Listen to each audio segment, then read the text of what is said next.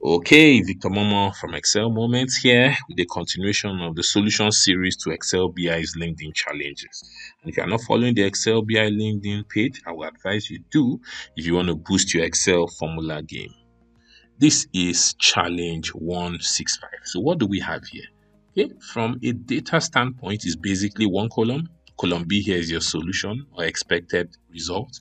So you just have a single column of data which contains first lady names of the United States, basically. So now, how do we get column B?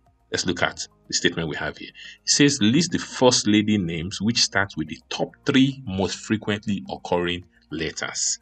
Okay, so top three most frequently occurring letters. Now, when you look at, he's done a breakdown for us here. It says E, names that start with E, L, and M occur 7 times. That seems to you like the top three, right? E, L, and M. But that's not how it works.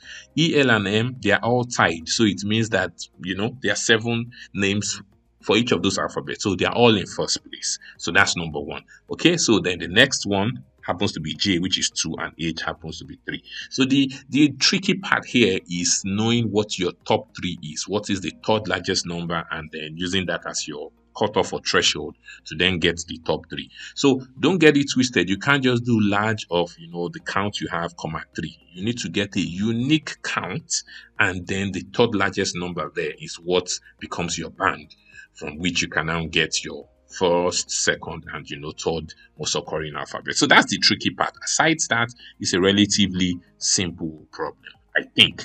Anyway, let me show you how I approach it. So basically, what I will try to do first of all is just to look at all these names and try to get a count of how many names in that range start with the alphabet that name starts with. So what I mean, for example, is this Abigail Adams. She starts with A.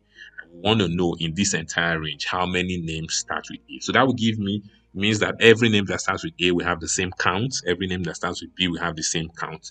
I would then get a unique count from there and get the top 3. And that becomes my criteria that I then measure everybody against. Let me start. I think it's easier when I put it on the grid. So I do a count if. I select the range, Control Shift down, Control Backspace brings me back up. And I want to test how many times,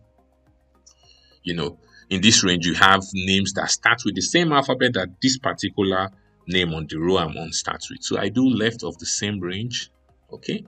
Now I can say left, comma 1, right? So that I get the first character. But you know that for the left function, the num chars, is optional. And if you omit it, Excel defaults to 1. So it means that this is the same as just doing left A2 to A48. So that gives the first alphabet. But now if you do a count if this way, you're going to get zeros, right? Because what it means is that you're looking for names that are A exactly. What you need to do is you want to look at names that start with A. So it means it's A, and then it could contain as many other characters. That's the beauty of having the wildcards, which works with like the count if. So you do that, and then you close the bracket.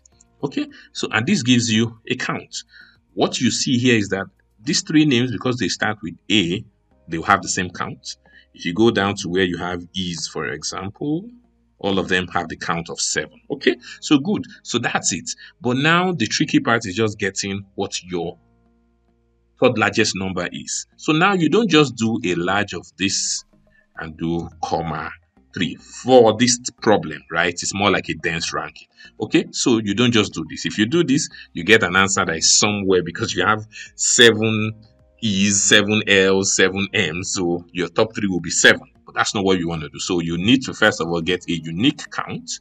Okay, so which is take a unique list, right? And here you can now do large. Sorry about that. Large of 3. Okay, so this now tells you that this is the third largest number. So any of these names that has a frequency or a count that is greater than or equal to this is in your top 3. So that's really what it is. So now I'm going to delete that part. Come back here, and I'm going to just modify this slightly. Because I'm going to use this expression further down the line, I'm just going to use the let function and assign it to a variable. So maybe I give that A. I go to the end. Right, so now what do I want to do? I want to filter these names, but I need to have a criteria. My criteria is I do a filter on the names where the count is greater than or equal to the third, largest count, right? So, but don't forget the unique bit of it. That's really the tricky part. So here I'm going to do a filter, and then I'm going to select this, Control Backspace, And my criteria is where they count for, those names which already have been defined in a variable A. So that's A is greater than or equal to, I come to the large part, right? And instead of just saying large of A, comma 3, I won't do that. I will say large of what? Unique of what? A, right? That's my array, comma 3. So this gives me the third largest number. But that is after looking at the unique list and getting the third largest one. So that closes, the large. This should close the filter. This should close the let.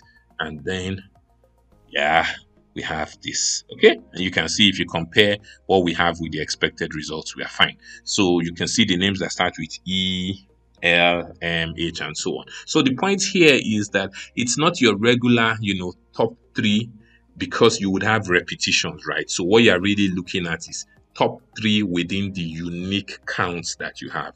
That's the only tricky thing here. But once you understand, of course, what the question, is asking, you pretty much can work out a solution, that gives you what is required. So I hope, you enjoyed this. I think this one was relatively simple and straight to the point. If you did, please hit the like button and don't forget to subscribe to the channel. We're doing very well, 3,000 subscribers and counting.